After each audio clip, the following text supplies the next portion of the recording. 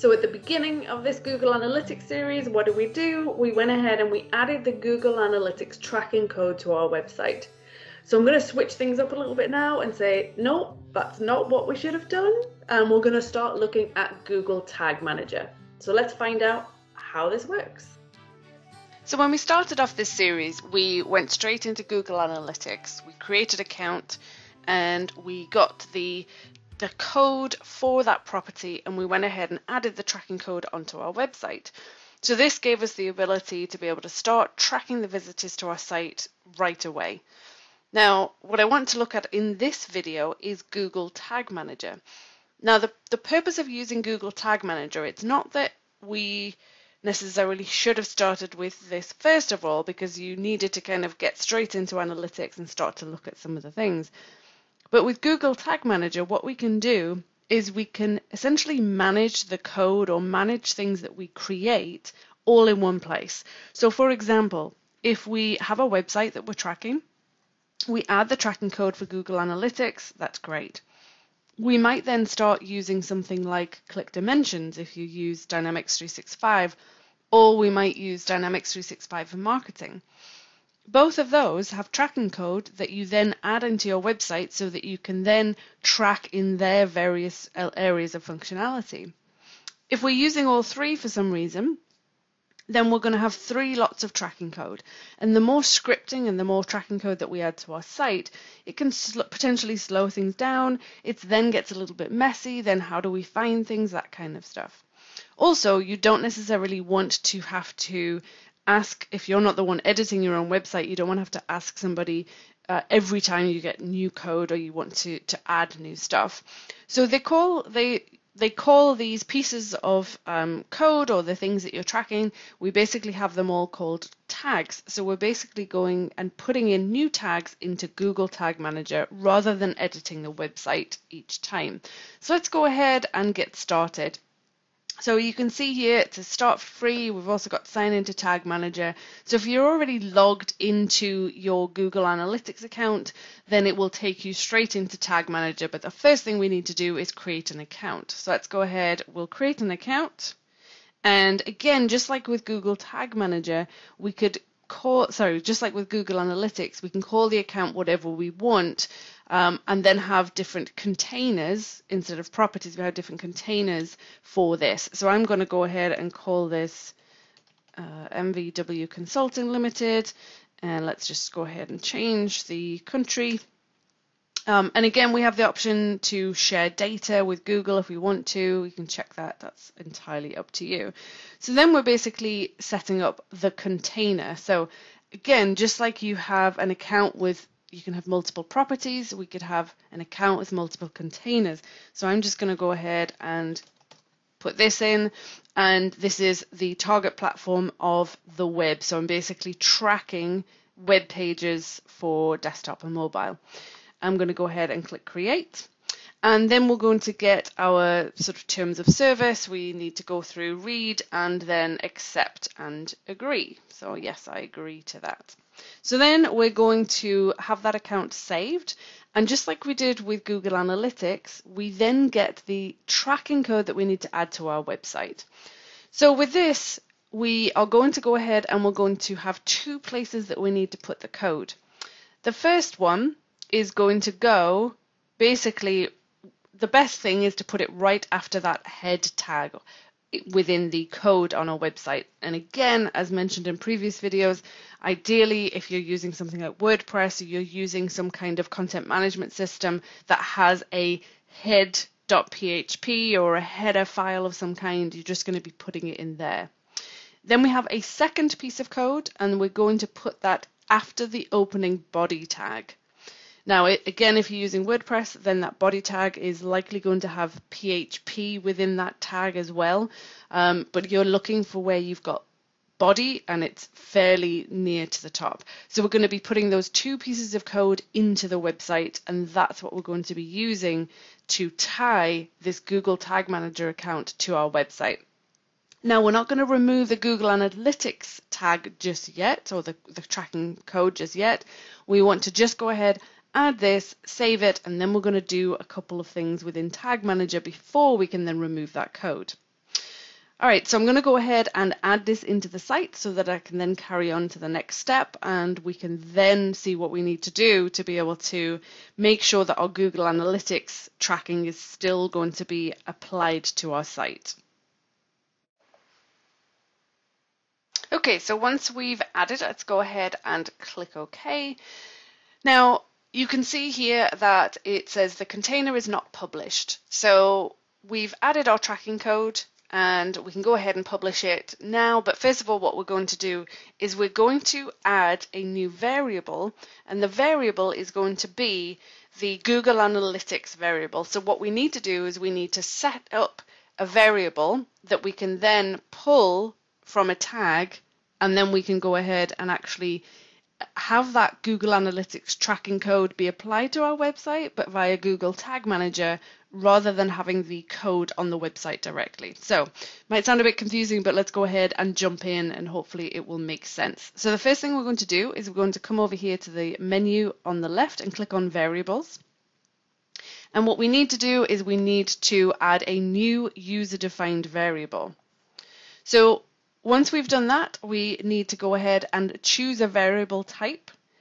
And we're going to scroll down a little bit, and we're looking for a Google Analytics setting. So I'm going to go ahead and click on this. Now, once we've picked this, what we need to do is we need to get the tracking ID from our account. So if I go into Analytics, and let's go ahead and we go to the admin area for that property and look at the tracking info, go to the tracking code, and there we have our tracking ID. So we're going to just go ahead and copy that, come back here, and we're going to paste in the tracking ID. And that's all we're going to do. I'm going to go ahead and click Save. It will then go ahead and ask me to give the variable a name. So I'm just going to go ahead and call this Google Analytics ID and save it. So now we've got our user-defined variable. So next what we want to do is add a tag. And from that tag, we're going to have essentially the tracking code that Google Analytics uses. We're going to have the tracking code added into Tag Manager so that the Tag Manager code is going to pull the Google Analytics ID that we've put in there. So this will allow us to go ahead and put in Google Analytics universal tracking code in here. So I'm going to go ahead and click New for my tag. And the tag configuration, we'll see that there are options in here, and we're going to do the Google Analytics Universal Analytics option. That's what we're going to be picking, and it's essentially a template that we are using. So what we're going to do is the tracking type is a page view. So in other words, we're tracking all of the page views that happen. And now in the Google Analytics settings, we'll see that this is basically the variable that we just set up.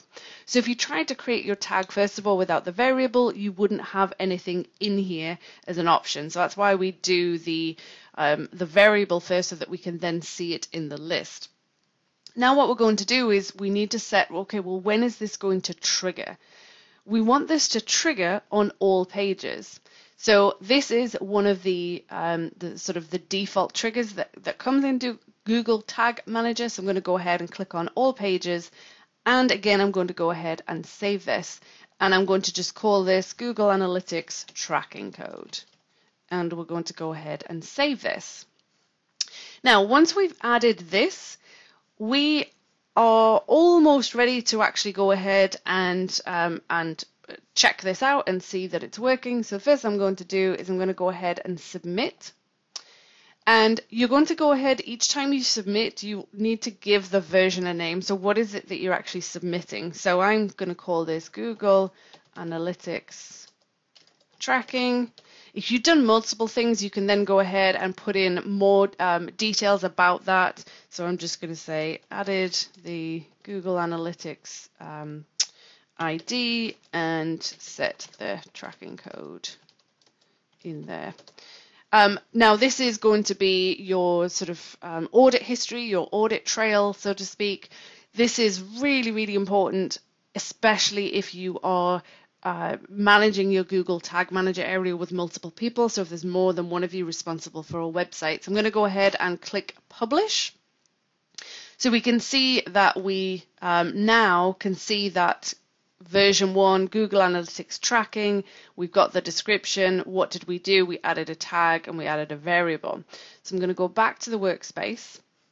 Now what we can do is we can actually go ahead and check to make sure that this tag is being triggered on our website. So I'm going to go ahead and click Preview. Now what this does is it puts Google Tag Manager into a sort of preview mode where we can preview the workspace, and the workspace that we have here is for that container of meganvwalker.com. So I'm going to go ahead and open up another browser and go to the site. And once we're in preview mode, what you'll find is that there will be a section that will open at the bottom, and we can see the Tag Manager. And this is exactly what we're looking for. We want to see that the tag that's being fired is the Google Analytics tracking code. So that's exactly what I wanted to see. I know that when someone is now going to a website, it's going to fire that tracking code so that we're able to use it. So now we can go back into our website and we can remove the original Google Analytics code because we no longer need that, because the Google Analytics tracking is actually happening now through Tag Manager rather than the original code. Now let's say that we have something like I mentioned before, either Click Dimensions or we've got Dynamics 365 marketing app. What we can do is we can go ahead and we can add in additional tags that will be used and triggered on all pages. So if we want to add another tag, if I go to the either from here the tags, or I can click here and add tags from here. And for this, what I want to do is I need to use some custom HTML. So I'm going to go ahead and set custom HTML. The tracking code that you get from either Click Dimensions or Dynamics Marketing or whatever it is that you're using, that's another third-party tool, you're going to go ahead and paste in the HTML there. And again, you're going to go ahead and set the triggering to be on all pages. And then you're going to call it something like Dynamics Marketing, whatever it might be. Now, obviously, I haven't put any code in there, so it's not going to do anything, but you're going to have to put the exact code that you get, paste it in there, and then do the same thing again, where you are previewing and going and opening up that website to make sure that the tracking is being triggered, so those tags are being fired when you actually open up your website. So if you haven't already got Google Tag Manager, go ahead and set it up. And again, remember, walk through the steps where you set up your variable for Google Analytics. Then you go ahead and do your tag and use the variable and trigger in all pages. And at that point, then you can go ahead and remove your Google Analytics tracking code that you added originally so that you're not missing out on any of those visits if you remove it first. So go ahead and do that, and we'll look at Google Tag Manager in future episodes, and we'll be adding more tags and figuring out really cool and exciting things that we can do with Tag Manager. Hi, I'm Megan Walker. Thanks for watching. I hope you enjoyed the video and that you learned something from it. If you don't want to miss out on any other content, you can go ahead and click on my face below to subscribe. And if you want to watch the next video, you can do that by clicking over here and go ahead and get started. Thanks again.